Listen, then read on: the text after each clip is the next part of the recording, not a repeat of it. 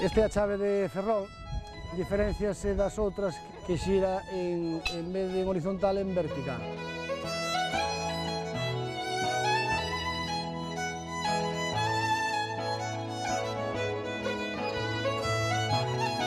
Aquí a puntuación, para que valgan puntos, ten que xirar unha volta completa á aspa.